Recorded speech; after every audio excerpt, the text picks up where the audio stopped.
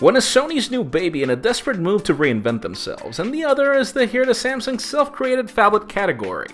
After spending a couple of weeks with one and almost 3 months with the other, it's time to compare them. I'm Jaime Rivera, this is Pocket Now, and this is the Sony Xperia ZL versus the Samsung Galaxy Note 2.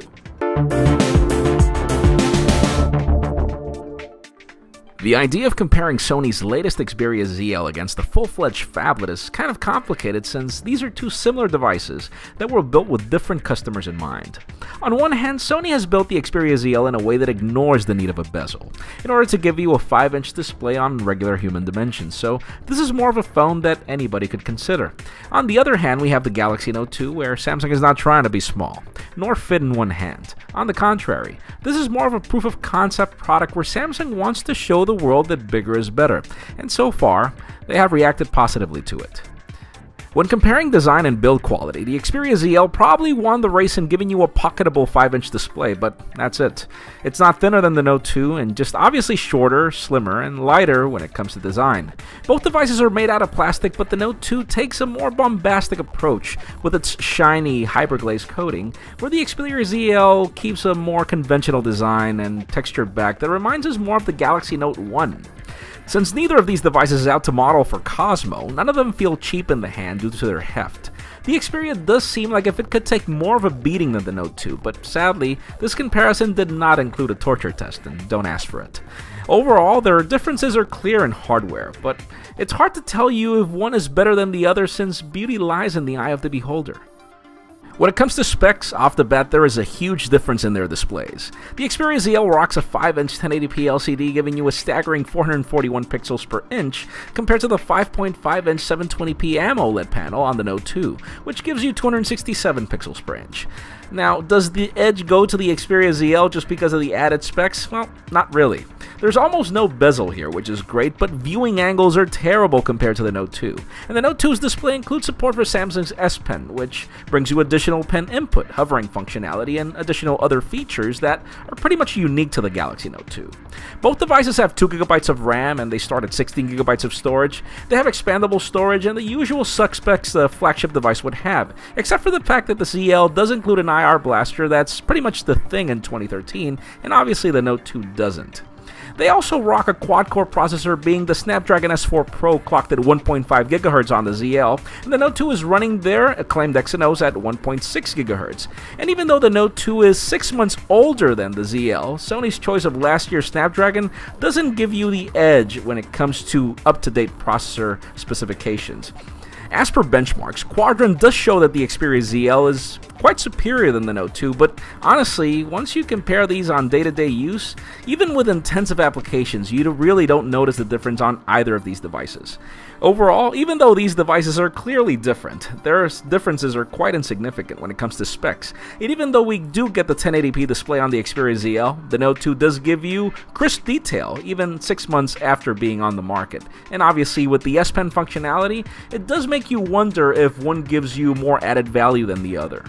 Now, software is where things differ dramatically, since Sony has enhanced their UI in a way to embrace the Android feel, and they're trying to look a lot like Android, and in the case of Samsung, they're clearly just using Android to power TouchWiz, but they're giving you their Samsung experience regardless of what Android is. They want to give you something completely different. The problem with the Xperia ZL is that even though it tries to be unique in their Sony way, well, it looks a lot like Android, but it doesn't do a great job at either being unique or looking like Android. The user experience is elegant, it's refined, and it's snappy, but it only makes Android look better and not really work better, as moving widgets around, for example, is kind of frustrating, and the keyboard is definitely terrible, things that shouldn't have been fixed. The Note 2, by contrast, isn't trying to be Android. Samsung's Nature UX is a complete departure from that. It's actually its own UI with hardware buttons, and since it's enhanced for note-taking input, it's definitely focused on giving you a dramatically different feel. Samsung also goes as far as to include smart actions to try to enhance your experience with the device, or give you different things that are either better or just will convolute your experience, but with the clear purpose of adding value to what you're buying, which is a Galaxy phone, and they obviously want to make the Galaxy phone something different. The great thing is that this is still Android, so if you choose to keep these launchers or change them, you can do so whenever you want, and overall, even though these devices do keep separate approaches, Samsung does give you the edge in giving you a bold customization and sometimes adding value to your experience, whereas Sony is a little more conventional and sometimes not really giving you the difference that you want. Now, obviously, Sony does provide some enhancements in their multitasking features with their hovering widgets, which are small applications, but that doesn't necessarily mean that it has a better edge over the Galaxy Note 2. Now, when it comes to day-to-day use, I will tell you that the Xperia ZL does beat the pants off the Note 2 when it comes to call quality, or pretty much any other phone that I've tested. Honestly, the Xperia ZL sounds amazing, and you really don't have to enhance anything like you have to do on the Note 2 if you want better call quality. Photographs on both of these devices are honestly good, but you really can't tell the difference, even if the Xperia ZL is rocking a 13.1 megapixel camera in comparison to the 8 megapixel camera on the Note 2. The Note 2 does provide good photographs, probably second best in comparison to the iPhone, and the Xperia ZL is, well, just as good, but you don't really feel something better on the ZL in any way. And the same goes for 1080p performance, as both devices are great, but I really don't consider HDR video to be superior. It is better, but it doesn't bring you a dramatic departure between one video recording and the other. Now, battery life is the obvious spot where the Note 2 wins, since it has a much bigger cell to power less pixels on the display, and it's definitely the king of battery life overall. But still, on the Xperia ZL, and the one that we've tested, which is HSPA+, honestly, well, the device is good. It'll give you more than a day of battery life, so either of these devices give you above average battery life, but obviously the Note 2 will win. And speaking of HSPA+, our tests on these networks were good so far. Either of these devices will give you pretty much the same experience. Fast data speeds, fast Wi-Fi switches, all is great. Bottom line, if you're trying to find the winner between either of these, it's hard since both these devices are designed to serve different customers, and both perform almost the same in real-world tests.